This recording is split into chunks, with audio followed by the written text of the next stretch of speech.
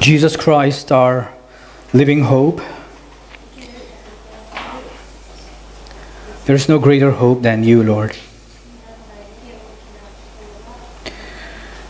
Even when we can't hope, you are our hope. The truth that you are our living hope does not change, even when we can't hope in you. We thank you that you are the truth that never changes, that your faithfulness reaches out throughout all generations. Father, we praise you for your Son today. In the silence of our hearts, we praise you, we honor you for the great work you have done in Jesus Christ, your Son. As the psalmist says, whom have I in heaven but you? There is none on earth that I desire besides you. Oh, may that be true of us today. May that be true of your people. Father, we worship you for who you are and for what you have done all across this nation.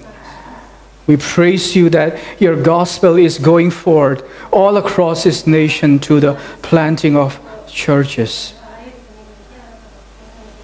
That the gospel is the good news that your people who have not even heard of your name, desperately needs to hear it. And oh, I know that so many of us do not know that we need to hear this. And that is the lostness that we are in. And so, Father, would you be pleased to make much of your Son today and what he has done. My greatest fear is today I will stand here in vain, that my words will be human and that my words will not have power. So make your word powerful. Hide me from your people and show Christ. Show us the beauty of his magnificency. Show us the beauty of the gospel that we have not yet seen with the eyes of our hearts.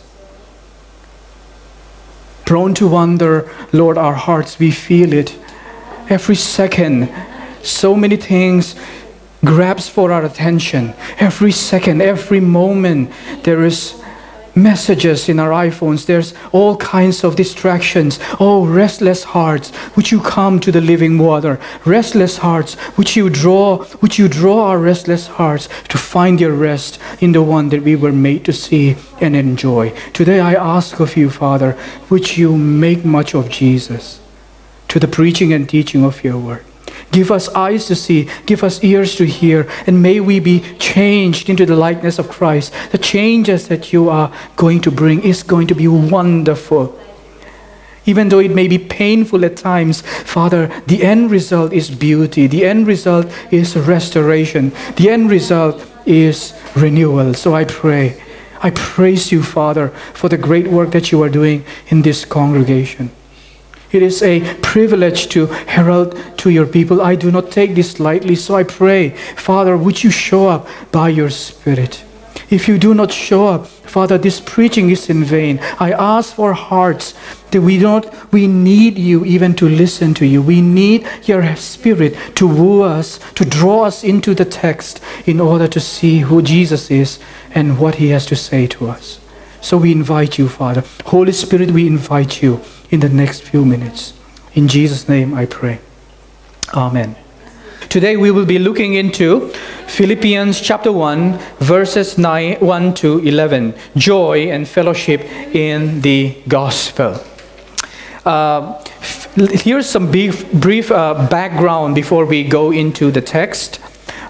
Philippi was a Roman colony.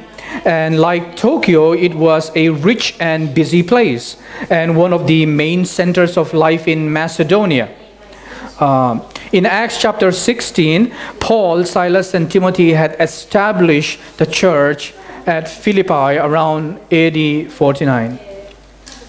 And at the time of writing, see, Paul, an early church leader, was held in prison for his religious beliefs. Yet, despite his suffering, this is remarkable, he was able to encourage others with joy. So from our text today, we're going to follow three main insights again. Number one, the grace of God that brings us joy. Number two, the good work that God works in us. Number three, the fruit of love that overflows through Christ. Number one, the grace of God that brings us joy. Beginning with verse 1. Paul and Timothy, servants of Jesus Christ, to all the saints in Christ Jesus who are at Philippi, with the overseers, that is the elders and deacons. Verse 2, grace and peace from God our Father and the Lord Jesus Christ. Verse 3, I thank my God in all my remembrance of you. Verse 4, always in every prayer of mine for you all, making my prayer with joy. Verse 5, because of your partnership in the gospel from the first day until now. So what comes to your mind when you think of the word saints? Why does Paul call the Philippian believers saints in verse 1? See, by calling them saints, Paul is not saying that they were perfect or sinless. Notice carefully, he calls them saints in Christ. Not outside of Christ, but in Christ. So my question to you today, this is a very, very important question that you can ever think for your life. Are you in Christ or are you outside of Christ? Are you in Christ or are you outside of Christ? Because the word saints here means those who are set apart. So right here we see again what Christianity is all about, right? No one is holy enough to be called a saint apart from God's grace, right? Sainthood is not a status you can earn by your good works. It is a gift of God's grace. So you become saints only by the grace of God, not by your own deeds, right? This is why Paul says in verse 2, grace to you and peace from God. This is so important. My question to you today is, have you experienced true peace in your heart? Is your heart perpetually anxious, busy, and restless? Notice he says, grace and peace comes from God. The order is significant. Before you can have genuine peace, your heart must rest from your internal works. Our hearts internally are busy. Our thoughts are restless. As that famous hymn says, prone to wander, Lord, I feel it in my heart. The heart is restless. And so, before you can have genuine peace in your heart, peace that comes from God, your heart must rest from your works, your internal works that is so busy, right? It means you must receive God's grace in your heart. You must experience it. You should not know it only in your head. It must go from your head into your heart, like a coin drops into your heart. It should drop in there. It should not linger here. Otherwise, you will not know true peace, right? So it says, basically, you must receive God's grace. Experience it in your heart. God's grace is, as we have said many times, His unmerited and undeserved favor towards sinners. In other words, saints are sinners who have been forgiven of all their sins because of what Jesus has done. We do not become a saints by way of choosing or by trying to do good works as Roman Catholics do. We become saints only because of what Jesus has done, because His grace has been given to us. Okay? Right? So, in other words, saints are sinners who have been forgiven of all their sins because of what Jesus has done. Therefore, they can be at peace. You can be at peace with God and receive peace from God. So in verse 3, Paul says, I thank my God. I thank my God in all my remembrance of you. So I have a question for you. When you remember other believers, other Christians, what generally comes to your mind? This is a very important question. Gratitude? Are you grateful for other believers? Or complaints or internal rumblings and a sense of self-righteousness, a condescending attitude, right? Is your heart at rest? Is your heart experiencing peace in that way? Or is your heart always comparing with other believers, right? Are you jealous? Are you driven by envy? Or is your heart at peace with God? Is the grace of God real in your heart, right? So in verse 3, it says, I thank my God. Paul is grateful for the believers in Philippi. I thank my God in all my remembrance of you. Now, the root word for thank, eucharisteo, in the Greek is, in verse 3, is charis, meaning grace. The root word there is charis, meaning grace. That's the same word we get in verse 2, grace, charis. And from this same word comes chara, joy, in verse 4. Right? It means thankfulness and joy comes because of God's grace, because of experiencing God's grace. Peace comes from God's grace. Joy comes from God's grace. Thankfulness, gratitude comes from God's grace. Grace needs to go from your head to your heart. He says in verses 3 and 4, I thank my God. That's personal. When was the last time you prayed to God and you said, my God, my God? Personal. It's a sense of intimacy. There is intimate relationship that he has with his God. He doesn't just say God. He says, my God. It is personal. And he says, I thank my God in all my remembrance of you, always in every prayer of mine, for you all, making my prayer with joy, kara. The root word is the same with grace. So joy comes from God's grace, right? Peace comes from God's grace, and prayerfulness comes from God's grace. Interesting. Prayerfulness awakens, grace awakens prayerfulness, and joy comes from God's grace.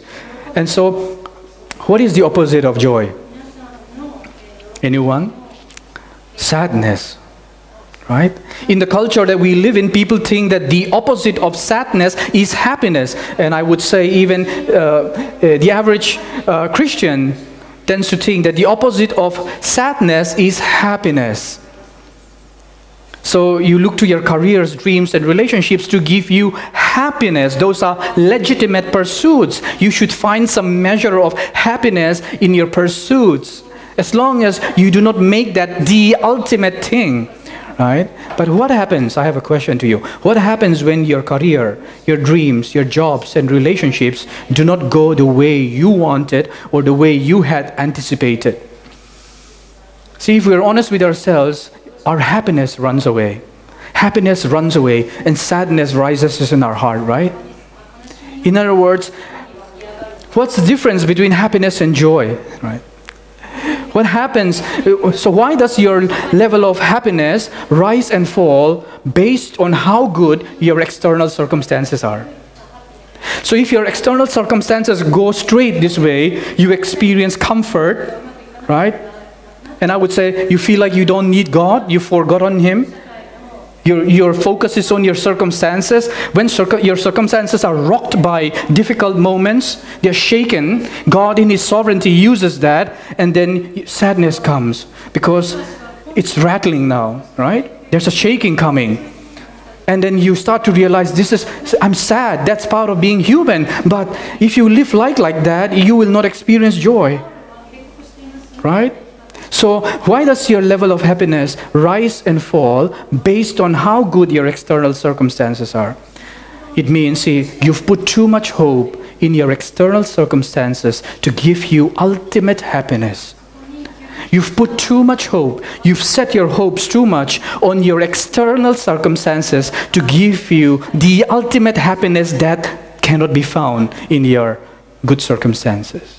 It means, see, you've been searching for ultimate happiness in all the wrong places where it cannot be found. Keep in mind, Paul's external circumstances were not great. He was persecuted and imprisoned by the Romans for his religious beliefs. And yet, he does not have this victim mentality. He's not blaming others or demanding justice. He's not crying out justice from his prison. He's not depressed over the circumstances that are beyond his control. He is in prison, for crying out loud. He was stripped of his dignity in Acts chapter 16. He was thrown into prison. He was flogged before he was thrown into prison in Acts chapter 16. And yet, he does not have this victim mindset. He's not calling out for injustice. He's not complaining. There is no bitterness in his heart. Instead, what does he do? Inside the prison, he prays with joy for those who are outside the prison. He prays with joy, always in every prayer of mine, for you all, making my prayer with joy inside this prison cell. Where did the joy come from? See, nothing can take away this man's joy. They threw him in prison. He's making his prayer with joy. He has not stopped praying inside the prison because he has been a prayerful man outside of the prison. And he's able to encourage those who are outside of the prison from within the prison with joy in his heart. See, it means you can have joy in Christ even when your circumstances are not in your favor. Don't you want this kind of joy? Because I was preparing this message and the Lord was filling me with more joy.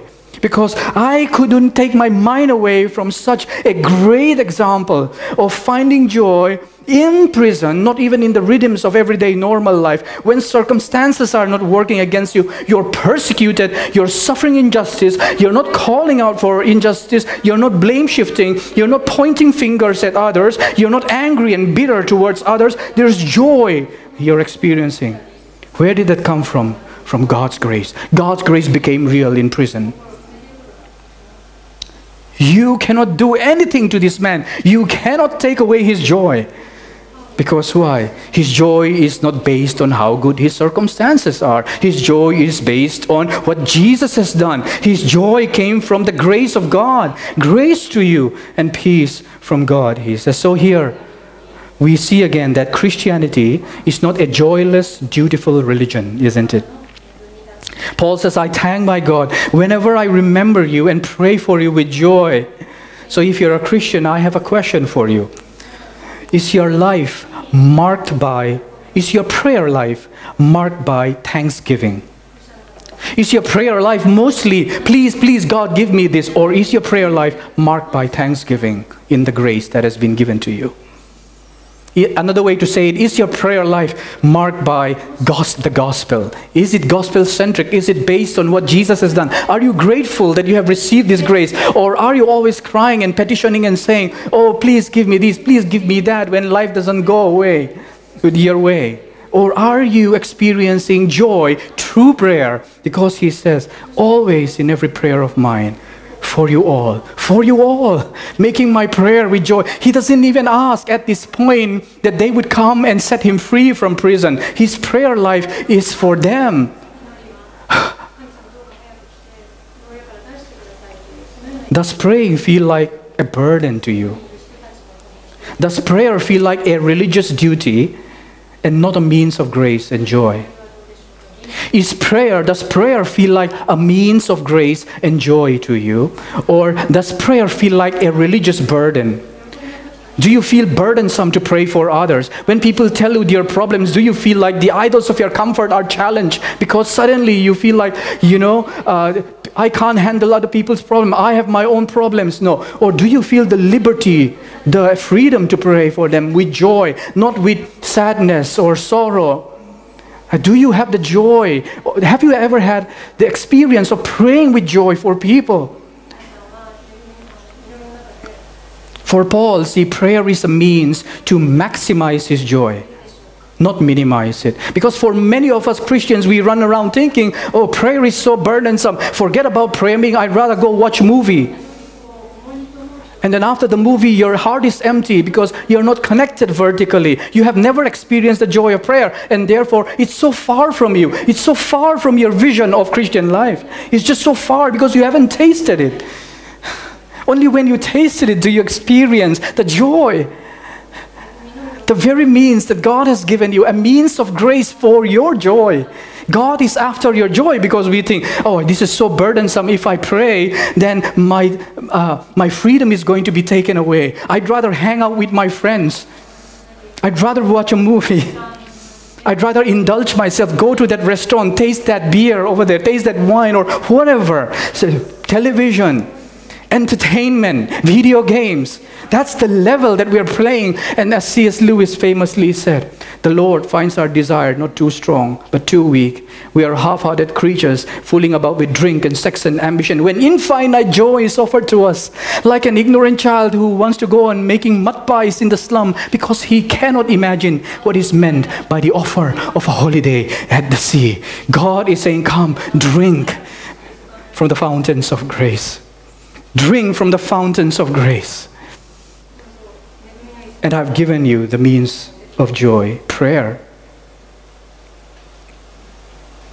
He says in verses 4 to 5, notice there, I always pray for you with joy because, notice that, of your partnership in the gospel from the first day until now.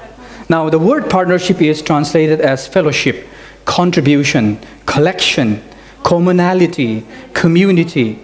It means partnership in the gospel is the opposite of consumerism. Partnership in the gospel is the opposite of consumerism. It means Christian fellowship is more than enjoying one another's company, even though that is part of it. It means Christian fellowship is more than potluck party, a fun time, or a happy clappy time. Notice Paul's joy came from their partnership in the gospel from the first time he preached to them in Acts 16, 14 to 15. What added so much joy to Paul's heart was that this church took the gospel seriously. Right? He said, notice that. Because of your partnership in the gospel from the first day until now. So, the grace of God makes you peaceful in verse 2. The grace of God makes you thankful in verse 3. The grace of God makes you prayerful and joyful in verse 4. The grace of God strengthens our partnership in the gospel in verse 5. And next we see the good work that God works in us. Right? The good work that God works in us. Look at verse 6 with me. And I'm sure of this, that he who began a good work in you will bring it to completion at the day of Jesus Christ. It is right for me to feel this way about you all, because I hold you in my heart, for you are all partakers with me of grace, both in my imprisonment and in the defense and confirmation of the gospel.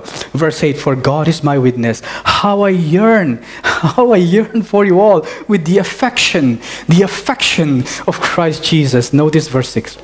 Paul says, I'm sure of this, that he who began a good work in you, the Bridge Fellowship, will bring it to completion at the day of Jesus Christ. Do you have a fear of the future? Do you have a legitimate fear of the future? Because if you are in Christ, here's a promise for you. Take a look at this. Paul says, I'm sure of this. What is he so sure of inside the prison? He's suffering in prison, and yet he says, I am sure of this, that he who began a good work in you will. Whenever the Bible says will, notice, underline those words. It's a promise. Go and underline all the promises of God and hang on to it. He who began a good work in you will bring it to completion at the day of Jesus Christ. Look at verses like that and underline them, memorize them, hang on to them, believe in them. God will bring it to completion at the day of Jesus Christ. See, this promise is not just for tomorrow, but it will be completed at the day of Christ. Further in the future, at the day of Christ, he will complete it. Do you see how the promise of God is not just for your tomorrow, it's for until Christ comes back. In other words, God is so faithful to you that he will complete the work that he began in you until the day of Jesus Christ. So, why would you be so fearful of what tomorrow brings if the promise is for eternity? Let me say it this way. If you can trust God for your eternal, not tomorrow, eternal salvation, why not tomorrow?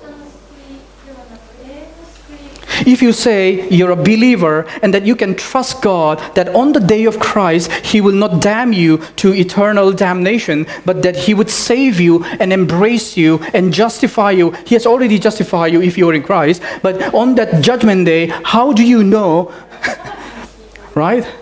On the day of Christ, If you can trust Him for the day of Christ, why not tomorrow?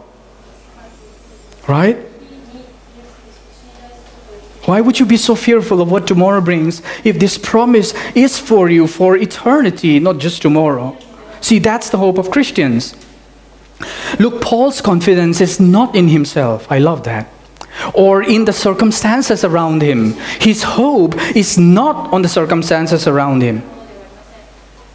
His confidence lies in the faithfulness of God, who began a work, a good work, in the heart of the Philippians, right? It means this: if you're a Christian, your vision of life does not end here on earth. You look forward to the day of Christ, to the day when Christ returns to heal all the brokenness of this world and restore all things, right? Let me say it this way: your dreams are too small until they line up with God's vision to restore His kingdom on earth.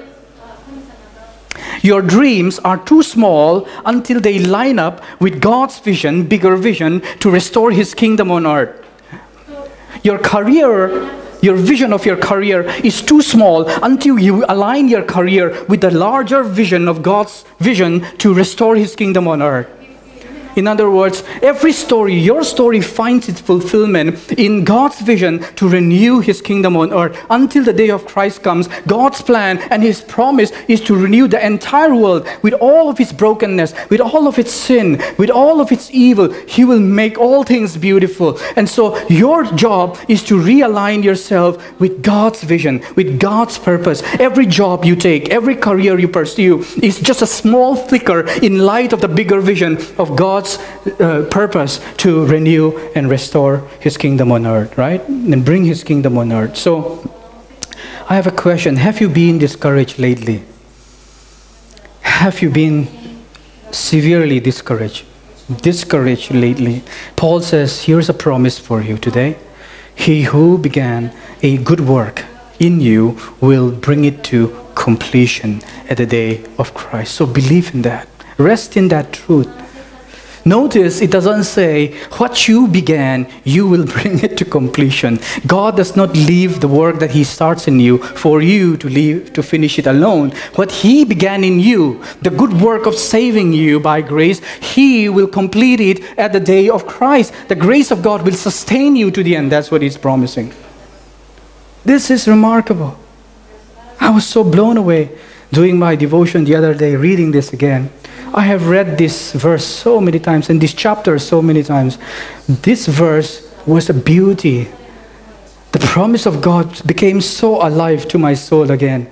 I was taken aback for a moment. I shared it with my wife. Go share it. How could you possibly find something beautiful and keep it for yourself? I don't understand. When you see a beautiful baby, you say, that's so cute, that's so kawaii. It doesn't take effort for you to speak it out. How can you see the majesty of God and keep quiet? I don't understand. It doesn't work that way. It doesn't work that way. The human heart doesn't work that way. You will commend whatever your heart finds beautiful and majestic without telling people. If you find a gorgeous mountain where the view is so great, you will naturally tell people, oh, what a beautiful view. You will take a deep breath and say, what a grandeur, what a majestic picture. Take a look at this. Look. It is beautiful. That's what the human heart does. How about God? How about the grace and mercy of God? Is your heart caught up by it? Are you able to say, look at the grace of God. Look at the peace that He's given me. Look at the joy. Look at the joy of saving me, that I was a wretched sinner. Maybe you don't believe you're a sinner. Maybe only you believe it in your head, but not in your heart. That's why you don't feel it in your heart. Your heart is dead towards God. You're spiritually dead still. You need to be awakened. Don't call yourself a Christian until your heart is awakened by the grandeur and the majesty of God. Otherwise, you will fool yourself into eternal damnation. It is a scary stuff. But take a look at the comfort here. What's the good work that God had begun?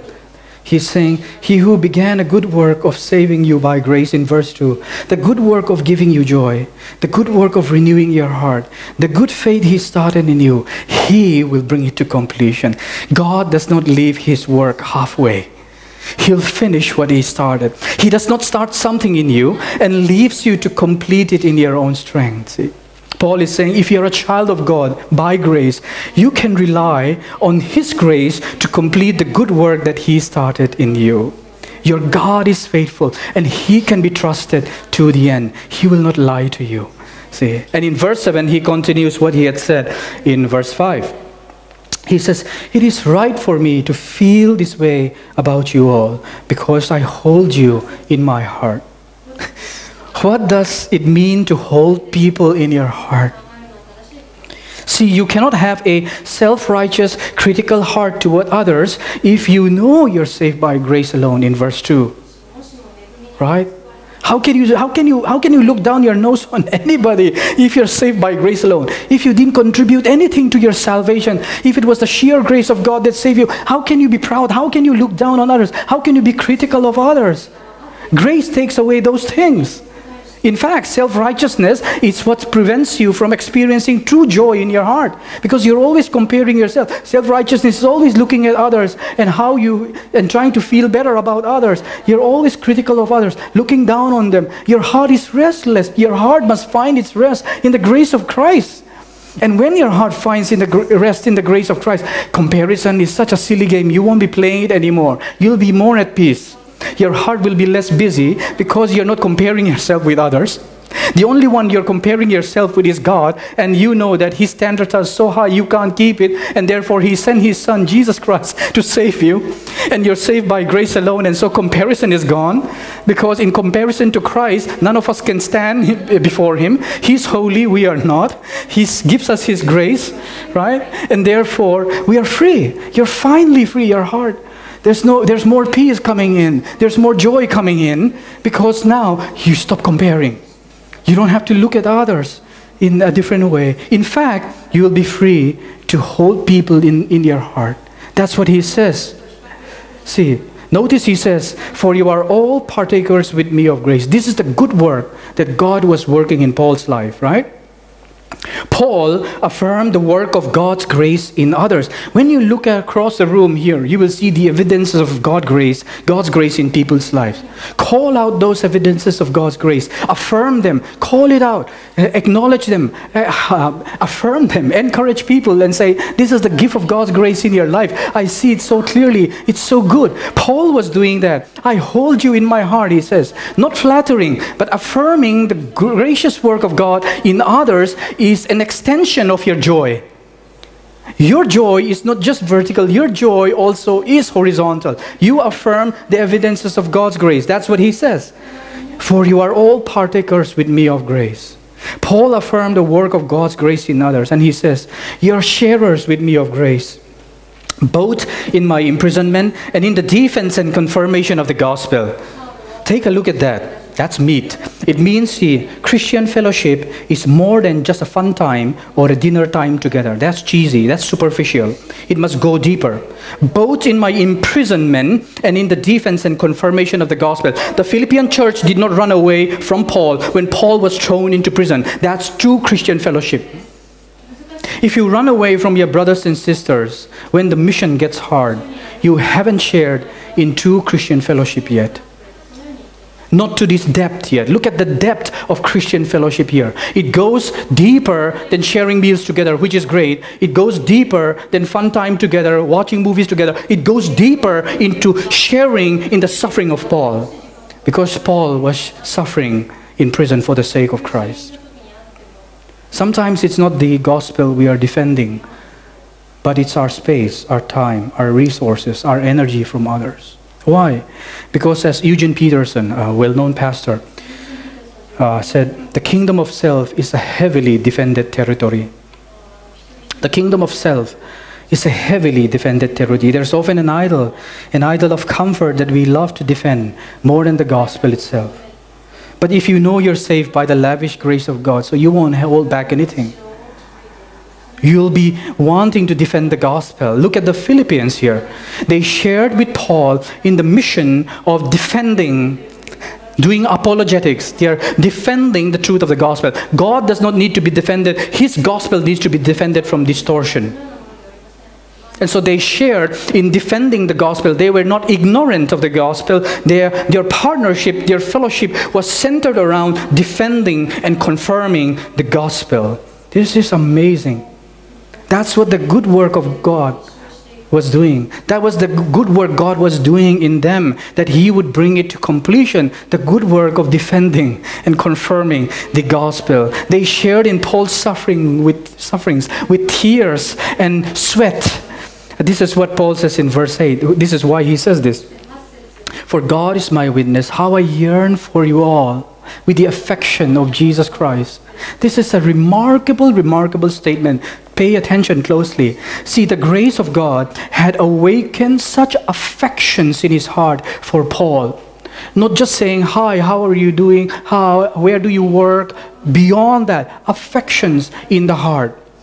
Grace has awakened that affection for the Philippians because of their partnership in the gospel. Their fellowship with the Philippian church was so strong. It was much deeper than getting together and enjoying things together. It was even in suffering. When Paul was in prison, they partnered with him with tears and joy. That to such an extent that this church was so dear to Paul's heart. And he says, I long for you. I yearn for you. Do you yearn for Christian fellowship that way? Or do you feel like Christian fellowship is a burden? Church fellowship is a burden. If you feel that way, underneath those things, your heart, you have not experienced the liberating grace of God. Paul, who was in prison, was yearning for fellowship. He was wanting to go to church in Philippi and enjoy that fellowship with other believers. I yearn for you all with the affection of Jesus Christ, he says. It wasn't his affection. It was the affection of Christ for his church, and Paul was sharing in that affection.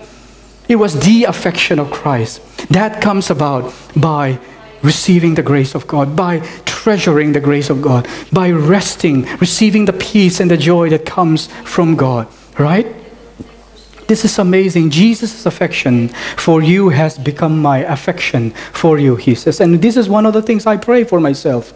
I want my affections to be awakened for each and every one of you, so that when I pray for you, I'm actually praying as though you are my real daughters and brothers and sisters. I pray that way because I want this so much for my life, the joy, but also the joy of praying for you, the joy of fellowshipping with you. And so here is what true Christian fellowship is. It goes from the heart, it comes from the heart, right? Because across this world, right, you have all of these meetup groups and all kinds of social groups, and none of them share this. None of them are awakened by the grace of God. Everything else is superficial, it'll go away. Right? In the society, we're good at that, but this goes deeper, see. It is grounded in the affection of Christ. Incredible. In other words, church, your heart won't be cold or indifferent towards others if you have been awakened by God's grace. So, the grace of God makes you peaceful. The grace of God makes you thankful and prayerful. The grace of God makes you joyful. The grace of God strengthens our partnerships and awakens our affections for others. Finally, we see the fruit of love that overflows through Christ. Verse 9, and it is my prayer that your love may abound more and more. I just want to say this. If you want to know how to pray well, look at Paul's pattern of prayer. And it is my prayer that your love may abound. That is overflow. Abound means overflow, increase more and more with knowledge and all discernment. Verse 10. So that you may approve what is excellent and so be pure and blameless for the day of Christ. Verse 11. Filled with the fruit of righteousness that comes through Jesus Christ, through the glory and praise of God. Look, Paul's prayer is that their love for one another may abound. Think of a flower from a bud to full blossom. That's the image. That their love may abound, increase, overflow, more and more, right? That's the kind of growth we want to see in our fellowship, right? We're after the heart. We're after love that comes from the heart. We're after love that is without hypocrisy. Love that is overflowing, not loving one another less and less, loving one another more and more. Right? He prays. And so Paul prays. How do you grow love in the church? You pray for love. Why? Because the love that we are supposed to give one another does not come from us. It comes from God. It's the agape love, kind of love. It's unconditional love. It's the love of Christ that the grace of God has imparted in our hearts. That's what we should pray for. If you have a hard time loving people, pray for love. Pray that God will give you the love that is necessary to love them. Pray that God will fill you with His love so you love them more and more. He prays that their love may overflow with knowledge and all discernment. Interesting, isn't it? It means love is not sentimentality that only affirms us but never speaks truth to us. That's not what love is. Interesting, isn't it? It means love is not saying, oh, kawaiso only. That's not real love. Love is not sentimentality. The kind of love that he prays for the Philippian church is with knowledge, with the knowledge of God and all discernment. You need discernment in how to love people well. And he's saying pray for that kind of discernment. It's the kind of love that leads to purity and blamelessness. It's not the kind of love that only affirms you in your sin without calling you to repent. It's the kind of love that leads to purity because sin will kill you, and someone calling out your sin is a loving thing. Incredible, huh? Sin, this kind of love is not only affirming someone in their sin, but calling out that sin, calling us to repent and grow so that our love for one another is pure and it's built on holiness. Incredible. And this leads to blamelessness for the day of Christ in verse 10. It's amazing. And notice this is the second time he mentions the day of Christ. Maybe you're new to Christianity and wondering, what does this mean? What does it mean to be pure and blameless for the day of Christ? See, according to the Bible, if you're not blameless from sin internally, not just in your moral behavior, there will be a judgment day on the day of Christ. That's what Paul means. The day of Christ involves judgment for those who are outside of Christ. That's what I asked you in the beginning. Are you in Christ or are you outside of Christ? Because we will face this judgment day on the day of Christ. Everyone will stand before Christ on that day. So how can you become blameless and escape this judgment? By receiving Christ as your Savior. By receiving the gift of grace, the forgiveness of sins that He offers to you on the cross. See, the grace of God will give you peace, make you thankful, make you prayerful and joyful, and make you pure and blameless. Pure and blameless here does not mean perfection. It means an increasing likeness to Christ. This is the work of God's grace in believers. So if you're struggling with sin today, be encouraged. I want to encourage you. He who began a good work in you will bring it to completion. You have been given grace to overcome sin. And even though it may not feel that way right now, He will give you the grace to overcome that. He will make you pure and blameless, prepare you for the day of Christ. That is His promise. That is the work of sanctifying grace that God is doing in His church. That He is preparing us for the day of Christ, so that we will be presented to Christ pure and blameless as the bride, the church. That's what Paul was saying. Look at verse 11. Lastly, Paul's prayer is that they be filled with the fruit of righteousness. Where do you get that righteousness from? See, from Jesus Christ. See? He prays that they be filled with the fruit of righteousness, right? Filled with the fruit of righteousness that comes through Christ. In other words, you cannot bear fruit apart from Christ. You can only bear fruit if you are in Christ and through Christ. Those words are very, very important. If you are in Christ, you will bear fruit. He prays that they be filled with the fruit of righteousness. See? The grace of God makes you righteous in Jesus Christ. If you have repented of your sins and believed in Christ and His saving work, then He grants you the righteousness of Christ. That's what that's why God calls you saints, because you have been given the righteousness of Christ. You are no longer just sinners. You are saints in Christ by the grace of God. Right? Jesus, the only righteous one, received the judgment that you deserved in order that you might receive the forgiveness that you didn't deserve. It means the righteousness you now have is a gift from Jesus Christ. You do not have to earn that. He earned it for you. So this is very important, church. How you see yourself in light of what Jesus has done for you is key to your joy. How you see yourself in light of what Jesus has done for you is so key to your joy, right? Let me say this. Because Jesus was made sin, you're a saint. He took your sin, He gives you forgiveness. He took your shame, He gives you honor. He took your pain, He gives you healing grace. He suffered mentally and emotionally to bring you peace. He suffered the righteous judgment of God so that you will be at peace with God. He took your rejection on the cross and gives you His acceptance. He takes your nakedness and clothes you with His righteousness. Christ has done for you what you could never ever do. The righteous one and the pure and blameless one was made sin for you so that you might be made righteous before God. Therefore, no lies of Satan, no voice of evil or sin can accuse you or condemn you before God the Father if you believe in Christ. No lies of Satan, no voice of sin, no voice of evil can accuse you or condemn you before God. Rejoice in that.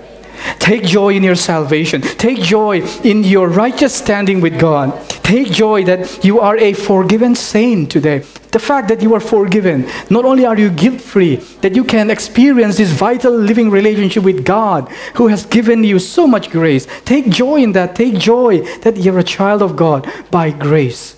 So finally, what is the fruit of righteousness in verse 11? Love. Because in verse 9, he had prayed that their love may abound more and more. The fruit of righteousness is love that overflows through Christ. It is the fruit of God's grace working in our lives together. It is the fruit of God's grace working in the Bridge Fellowship. In other words, if we are clothed in Christ's righteousness, we will be overflowing with the fruit of love. And because this fruit comes through Jesus Christ, Paul says, it will be to the glory and praise of God. God receives the glory and praise for His grace, the work of His grace in our lives together. Would you stand and pray with me?